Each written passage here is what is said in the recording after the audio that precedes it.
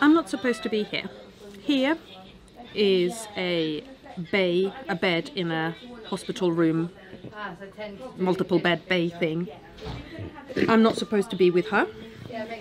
Right now, where I am supposed to be, what the plan was, is a caravan in Northumberland with 3 of my closest friends, good drinks, good food, face masks, manicures, no responsibilities, no cares.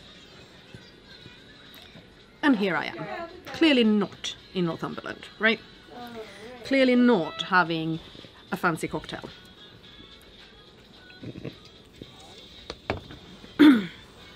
Because somebody decided that she needed to spend this weekend in hospital.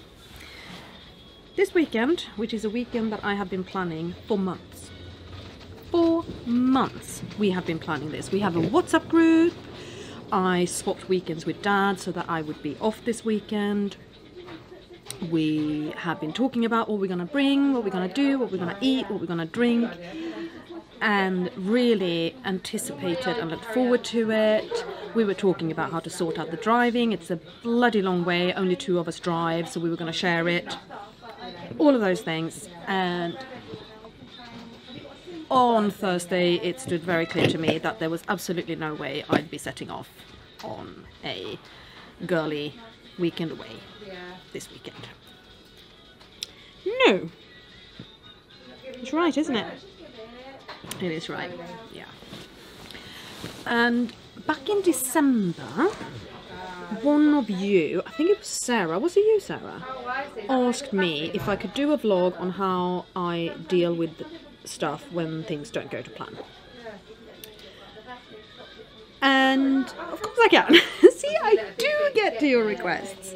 Maybe it takes me a while, but I do get there. Yes, I wrote it down. I remember everything, every vlog you guys have asked me about, I write them down. I might not get to them immediately. I do get to them eventually. And right now I have the perfect opportunity to talk about how to deal with things when they don't go to plan, right? I mean, in general, when you have kids, you have to accept that sometimes things don't go to plan. Like, they just don't when you have kids. If you have a special needs child, a complex needs child, you can almost guarantee that things aren't going to go to plan. That's a given. This is my caveat. Every time I make plans, every time I promise something, my caveat is, provided Elin plays ball. So how you cope with stuff not going to plan is down to your mindset. And your mindset can be changed. You can change your mindset, you can change your outlook, you can change how you think about situations when they arise, and think about them in a way that makes it more easy to cope with them. A lot of it is cognitive behavioral therapy techniques, a lot of them is mindset or life coaching techniques, and I have been doing this for 2 decades. I've been using these techniques for 2 decades. I'm an old hand at them. I still have situations that overwhelm me and that make me very upset for various reasons. I mean, I can easily say that had this happened in November, I would be a wet puddle on the floor just crying. Back in November, I was feeling horrendous. I was deep in my depression. I did not have the ability to cope. But using my mindset techniques, I have worked really hard on this depression. I'm feeling so much better mentally and emotionally. I'm really quite stable at the moment, so coping with this is not difficult right now.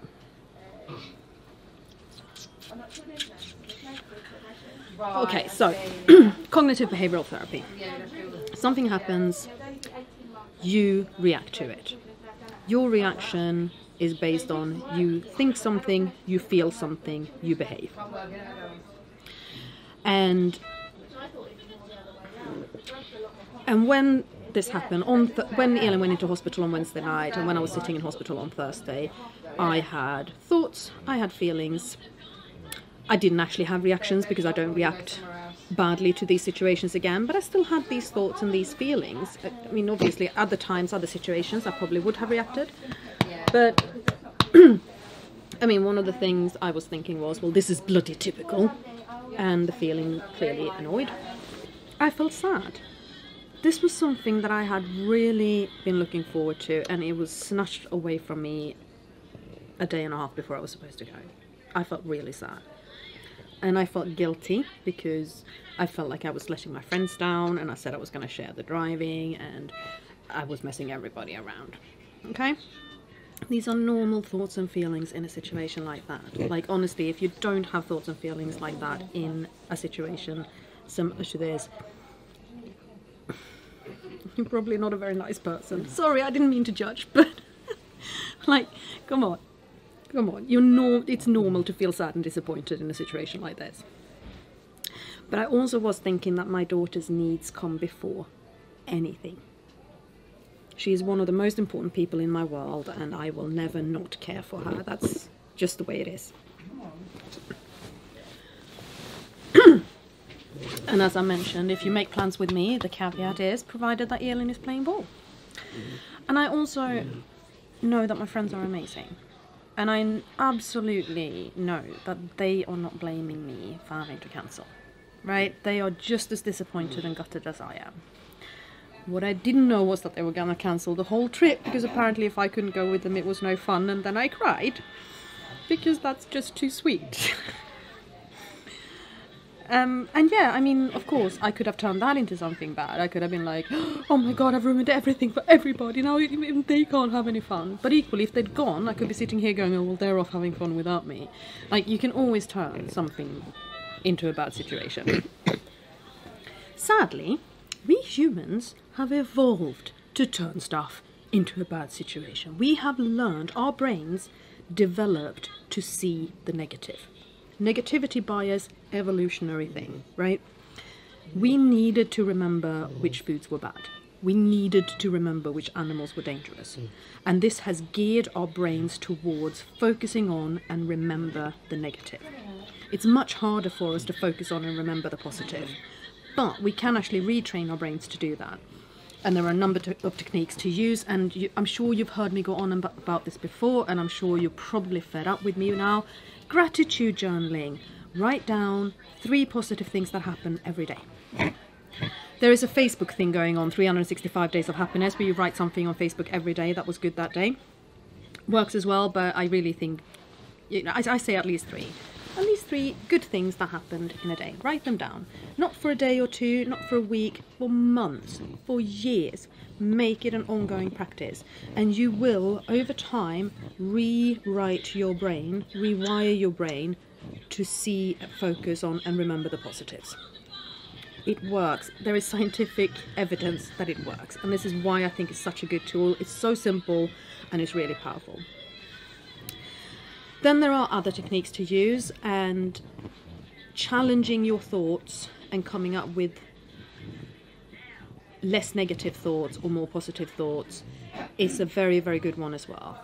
It takes time. Again, all of this takes time. You need to actually pay some attention to it and some focus on it. But sit and write down, what is the circumstance? What do I feel? What do I think? How do I react? And then challenge the thought and see if you can come up with a better thought pattern, because ultimately all of your feelings derive from what you're thinking. And if you can come up with a different way of thinking about the situation, your feeling will change about it. So the circumstance is, Elin's in hospital on a weekend that I should be away. Thoughts, bloody typical, she did this on purpose, now I can't go, I've let everybody down. Feelings, annoyance, sadness, guilt. And then you may react in certain ways because of it. Like, I could have been a grumpy cow when I came into hospital and been snappy at the hospital staff and unpleasant to everybody and be kind of hard and forceful in my care of Elin. Like, all of those things are possible when you're annoyed and when you're all up in your own head. I didn't, because this didn't bother me that much, but then, as I say, I have been using these techniques for a very, very long time, and I have good practice in Elin's life of using these techniques. But you know, it's quite possible that I could have reacted that way. It would have been fairly acceptable and natural if I had reacted that way. And that's when you can then start to challenge these thoughts. Did she do this on purpose? Now, really? Did she sit down and think a few weeks ago, aha, my mum's got a trip coming up, I know, I want to catch this cold that's going around, and then I'm going to sit with it in my body for a couple of weeks until it's built up to a point where I have a proper infection, and I'm going to go into a spiral of seizures, and I'm going to time it just right. Did she really? Of course not. Like, of course not. She is a rat bag, and I think she's capable of planning and messing me around a lot more than people think, but no, I do not think she did this on purpose. Another good thought to challenge with is, okay, but let's say you could have gone. Let's say that your parents lived in the UK and could have looked after Alice, and Dad could have been with Elin, and you could have gone. Would you? No. No, of course I wouldn't have gone. Not when Elin's ill. Like, that doesn't happen. I don't go away. I'm not going to be 7-8 hours drive away from my daughter when she is poorly. Not a chance. Do I look comfortable here? I am going to get through this vlog. I am. Promise. I have no idea where I was. I think I was talking about challenging thoughts and coming up with a more positive thought pattern or a more helpful thought pattern. I think that's where I was. I hope I managed to get through all of that. Yeah, I'm in this situation where my friends cancelled the whole trip, and I could easily have gone, oh my god, I've ruined everything for everyone. Have I though? Is that really the case? Is that really what they did? No, the thought that I immediately went to is they really wanted to do this with me. That was important to them, and it's so amazing, and I feel so loved and I feel so appreciated. And that is probably a much more true thought, and it's definitely closer to what actually happened. You know, they didn't cancel it because they felt they had to or they should or anything. They did because they wanted to. And this is what I mean about challenging thoughts.